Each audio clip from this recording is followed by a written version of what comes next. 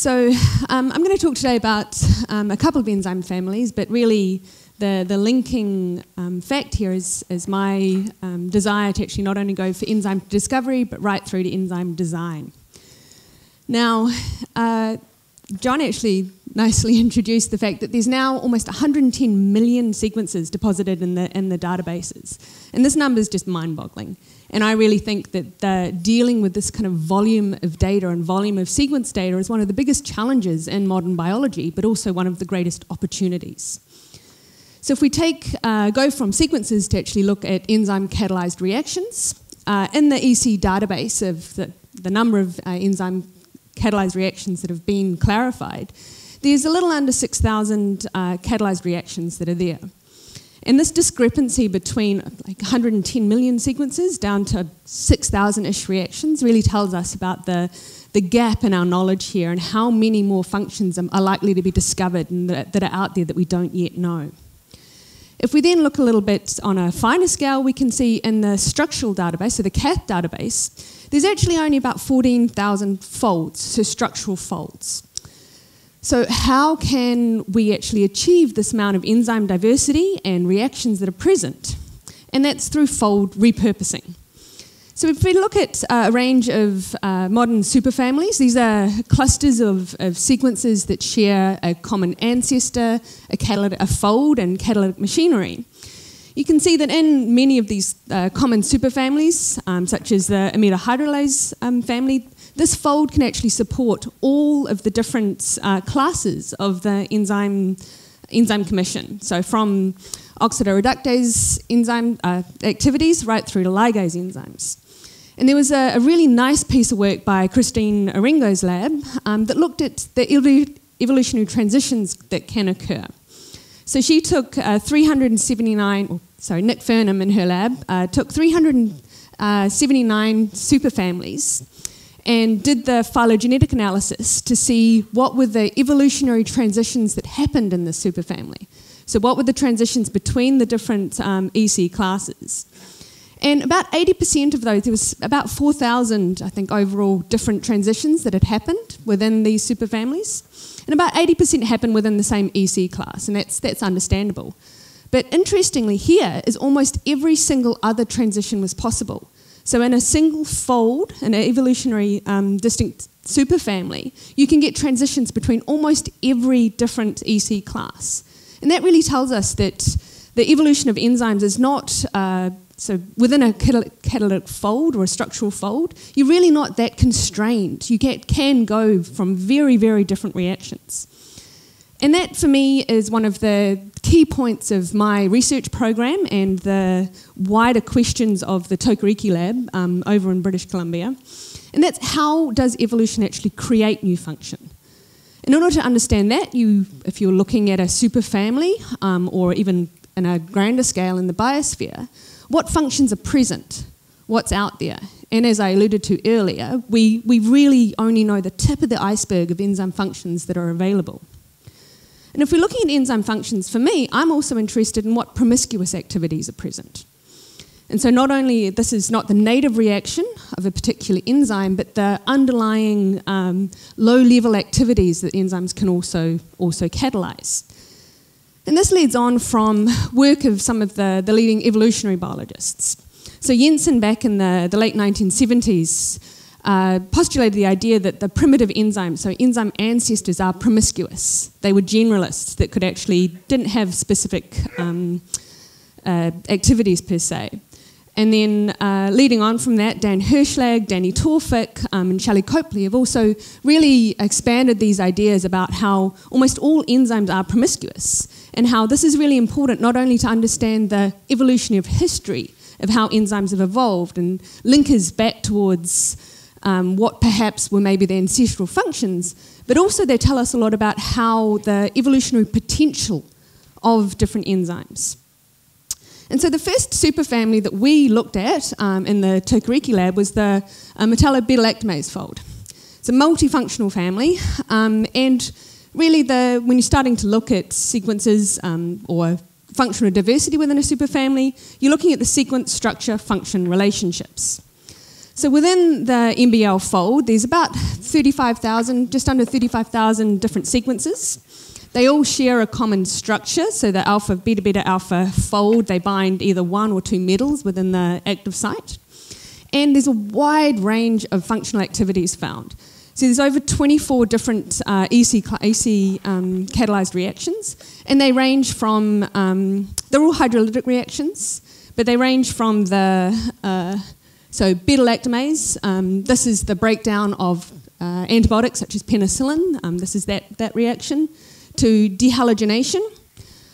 This is the hydrolysis of homoserolactones, so important for quorum sensing. And there's also the phosphotriesterase reaction. And this is pyroxene here, which is an organophosphate, so a pesticide that's only recently been present within the environment. But this is an example of a fold that's actually recently evolved to actually break down a modern day compound. So the question here, if we're starting to ask questions about enzyme function, enzyme evolution, is how can we actually visualize the sequence space and the functional diversity in these large enzyme superfamilies? And John's stolen my thunder a little bit here about how to answer this question. But we use sequence similarity networks, and I collaborate with Patsy Babbitt and a postdoctoral researcher in her lab, IL, and looking at sequence similarity networks.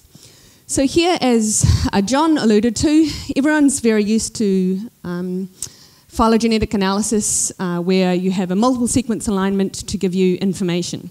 But this is really not possible for very large, well, it can be possible, but it's very complicated for very large enzyme superfamilies.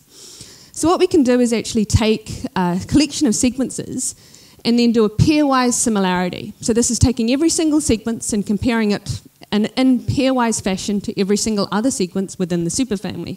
And then you end up with a matrix of all of the different similarity values.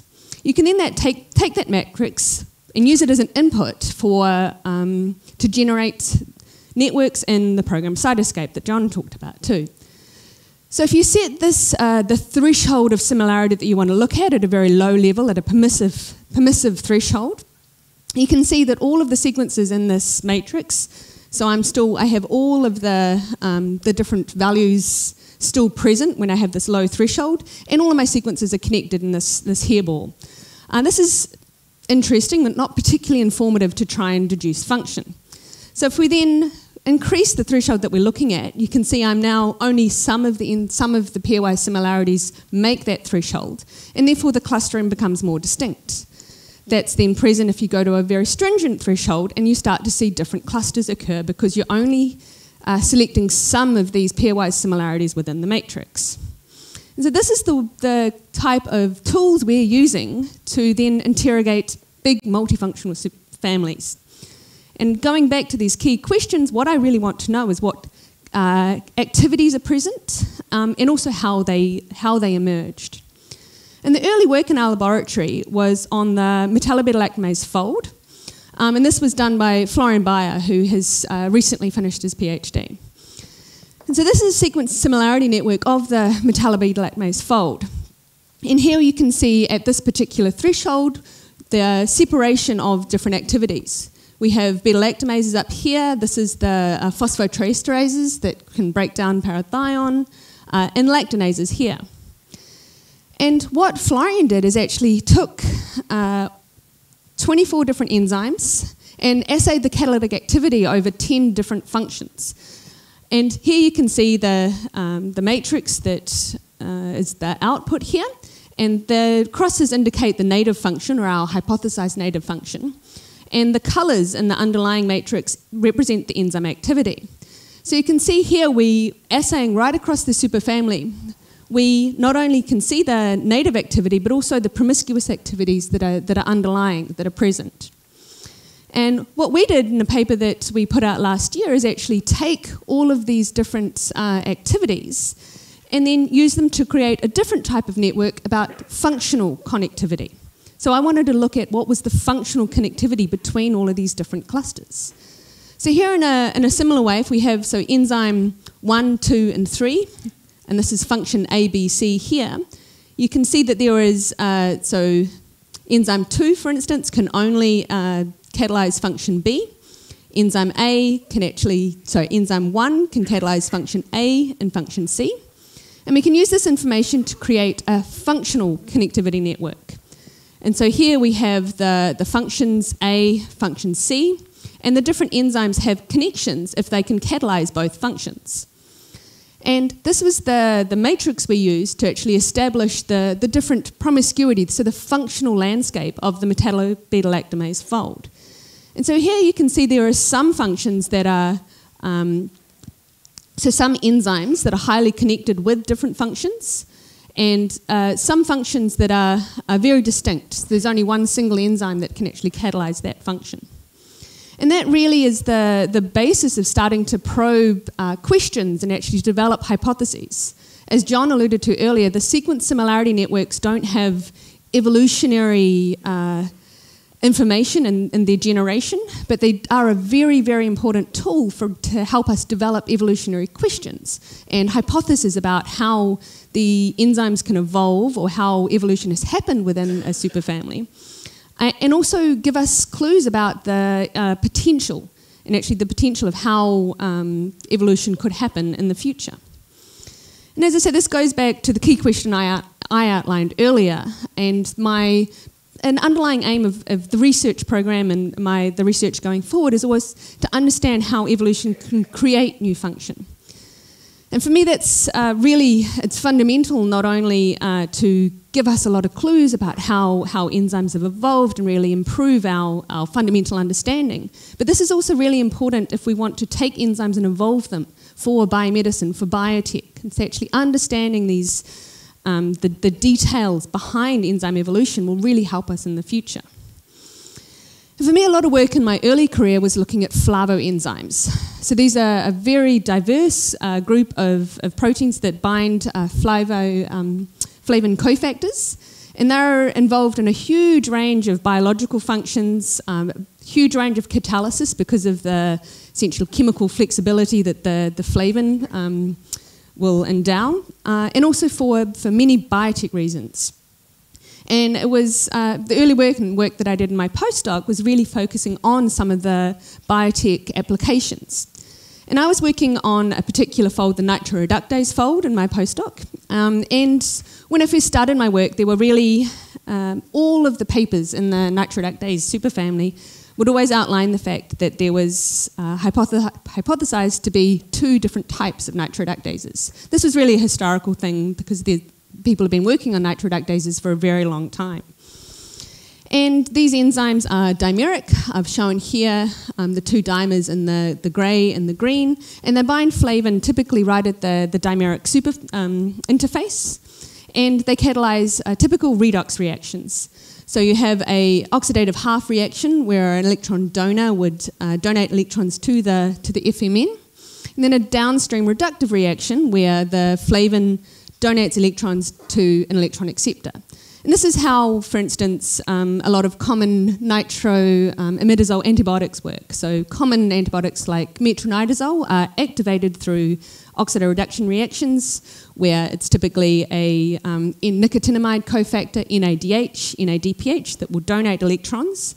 And then the electron acceptor, the very end of the reaction, is then, such as metronidazole, the antibiotic I just spoke about, is then reduced and activated. So the early work that I did was on these enzymes and actually evolving them specifically towards cancer gene therapy.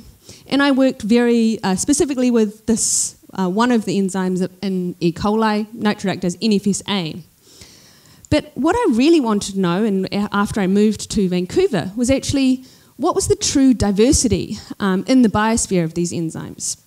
And as I said, all of the early work within or focusing on nitroreductase enzymes were always hypothesizing that there was type A or NFSA type, NFSB type, and if anyone found a sequence or started to look at a sequence that was slightly different, it would always just be called an outlier, so an outlier sequence. But if you look at the PFAM database, you would then see that there's over 20,000 different sequences attributed to the fold. And so really I wanted to understand what was the diversity out there and wanted to look at all of the different functions that are potentially there as well.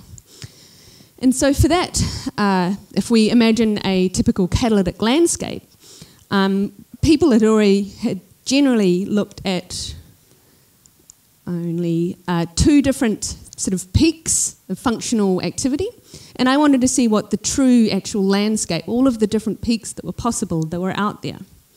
So the key questions that we looked at here was, again, looking at what catalytic activities were there, how the fold could actually support all of these different catalytic reactions, and then going from there, how did these functions emerge? What was the evolution that actually supported this?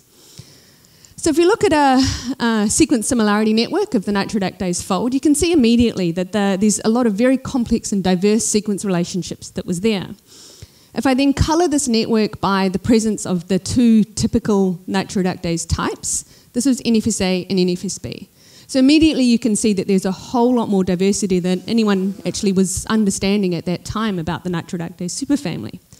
And the other interesting thing here was there was this hub-spoke topology of the network, where all of these outlying different groups appeared to be connected, had sequence similarity to this large group of sequences in the middle that we, for obvious reasons, called the hub.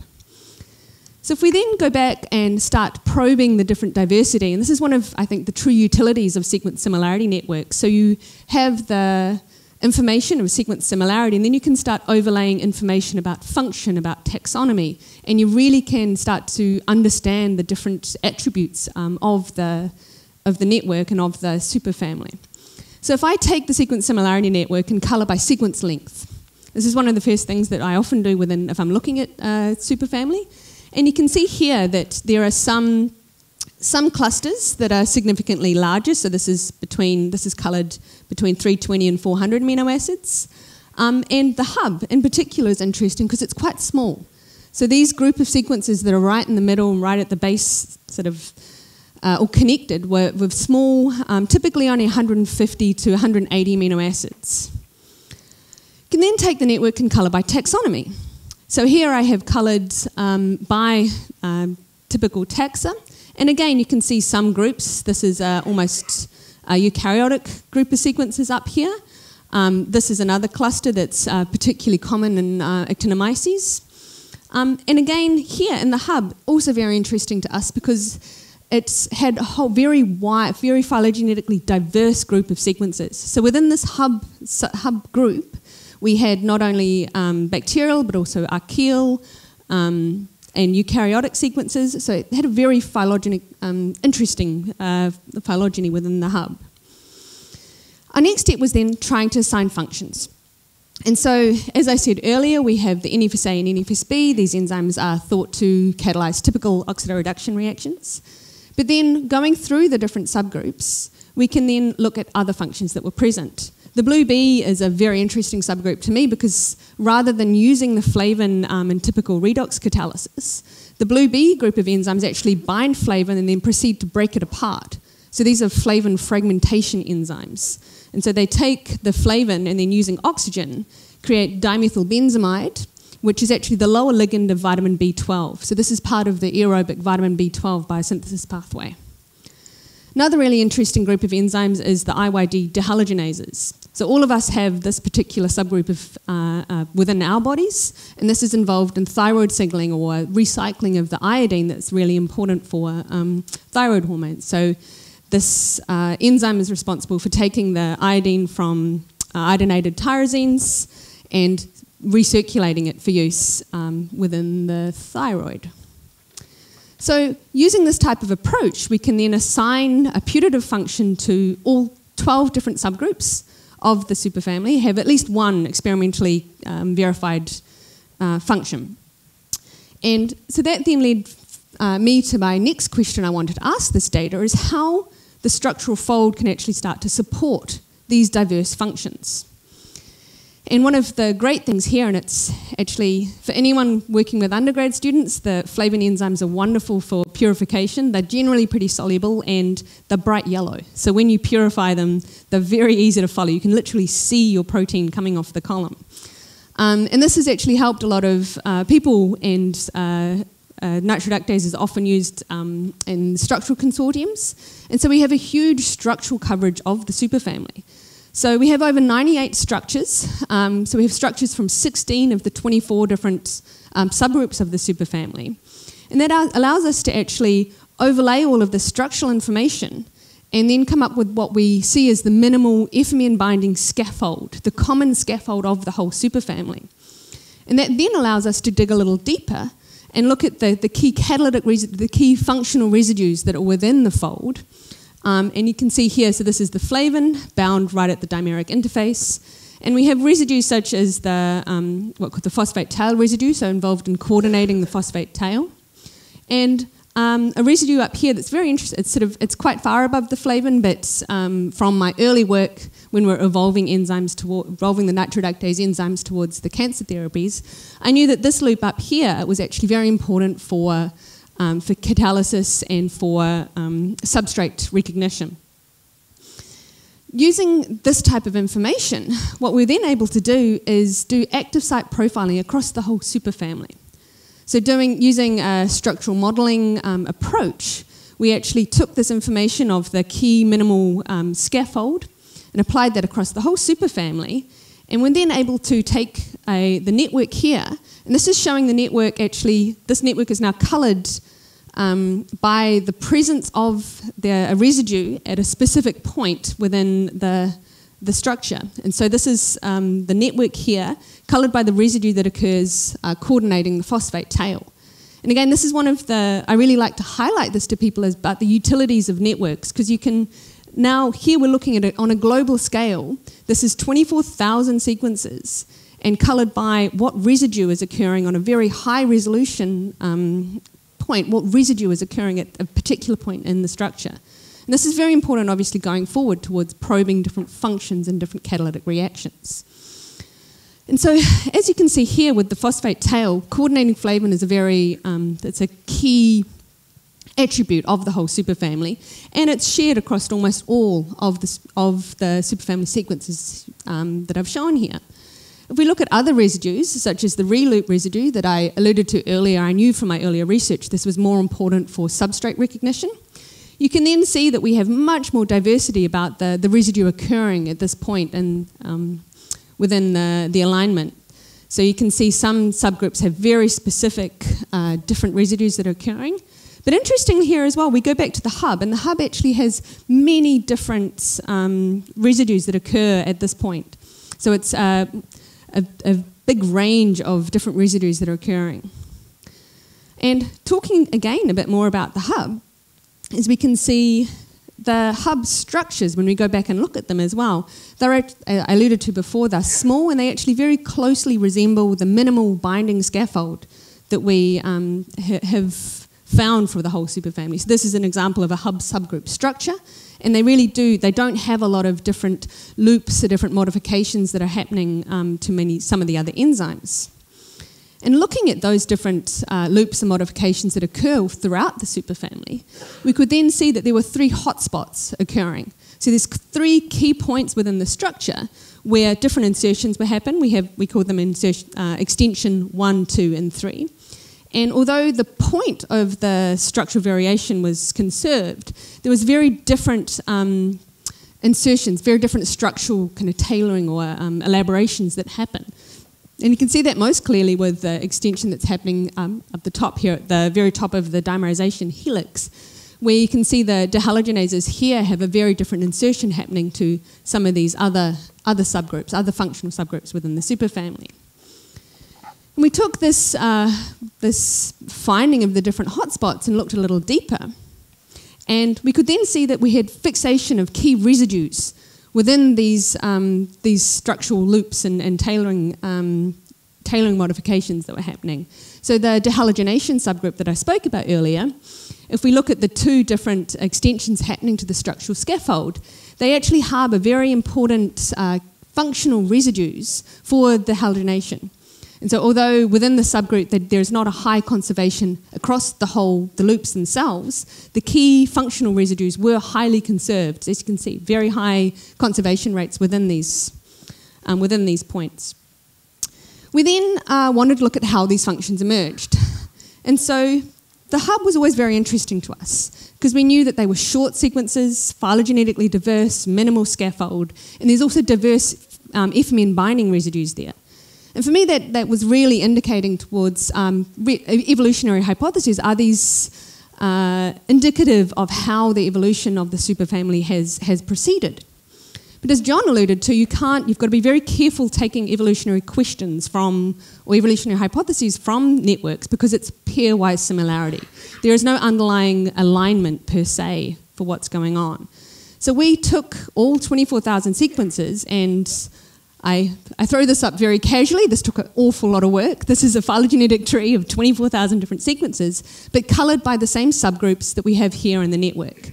And you can see how well things have been paralleled. It's not exact, but there's nice parallels between the different information here. The hub are actually very short branching sequences, but interesting as well, very short, these hub sequences actually fall in these pre-branching groups in the phylogenetic tree as well. And so that led us to really establish a hypothesis for evolution in the superfamily, whereas we feel that the hub is ancestral-like. For reasons that we are now testing, we think that they're like a relic per se of what perhaps the ancestor looked at. And you can see they're deeply rooted within the superfamily.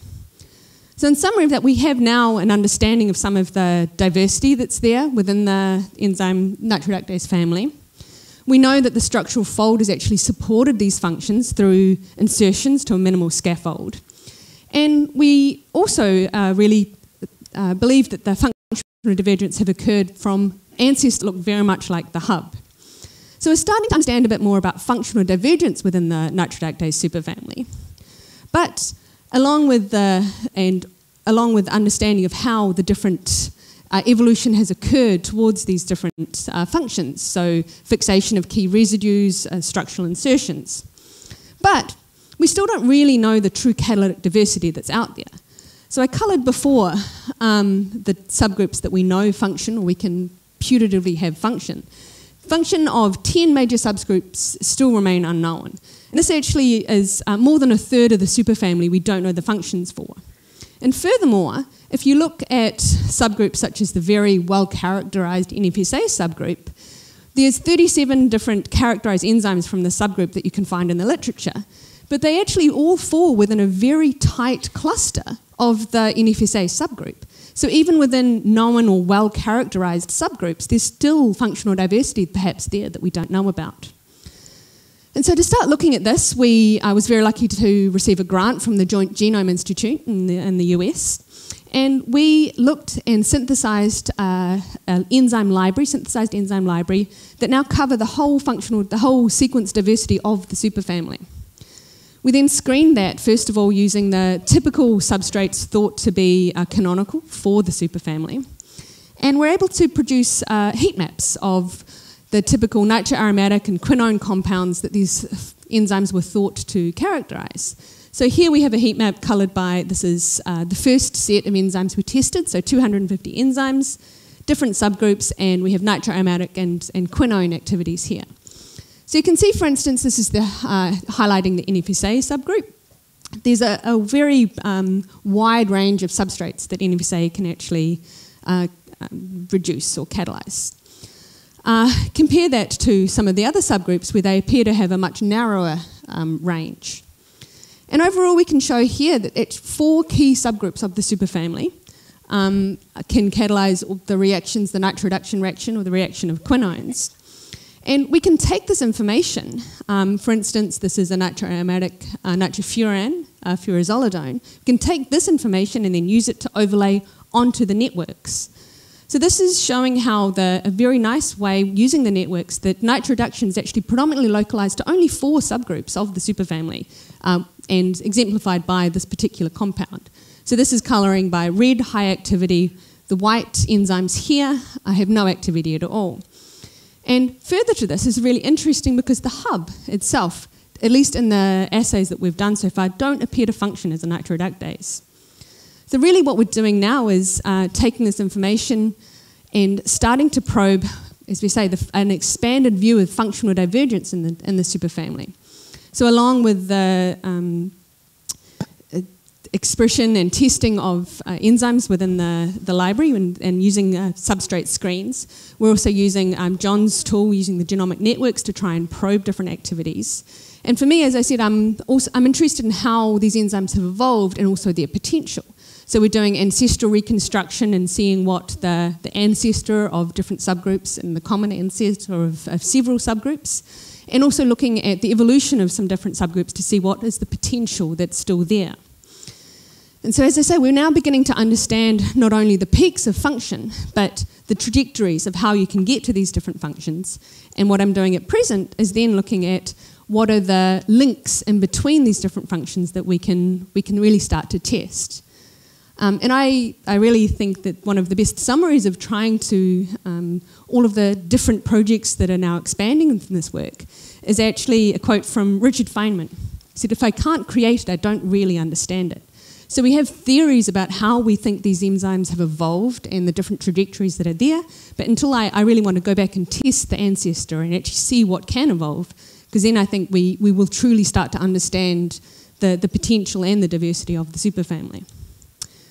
So in conclusion, I just need to thank everyone, Nobu Tokariki in particular, who has let me run wild with my own research program within the umbrella of his laboratory. I have some very talented undergraduate students that, despite all of the photos drinking coffee, they tell me they really like high-throughput screening. And also spoke about Florian Bayer's work. He did a lot of the work on the metallo-beta-lactamase family. Patsy and IL are the computational collaborators that are behind a lot of the early the networks and the sequence similarity networks, and also collaborating with a group over in Germany doing ancestral reconstruction, and Nick Arning's a master's student that's been working with me recently. So happy to take any questions.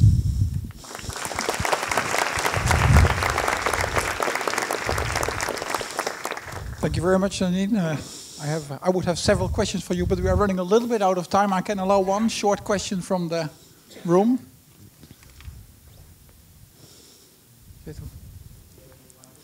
I don't know, you can scream, you can both. Okay, thank you. Very interesting talk. I was just wondering, I mean, you talked about that as the very last part of your talk when you said that the hub enzymes, they don't have any nitroreductase activity. At least in the screening that we've done so far. Yeah, so it's a limited... I understand it's a limited, but can you have any speculations what they could do? I've got a few theories that we're testing at the moment. They are active, so I have shown that they can catalyze, at least at a very low level, just oxidase activity. But it's a very diverse group of enzymes as well, and it's really something that it's one of the key areas that I want to look at going forward, because it's a very large. So there's actually almost 10% of the whole superfamily, where this is 2,500 sequences all fall within the hub. There's very few, very little knowledge about what they do, but it's a very specific research area I want to go into in the future.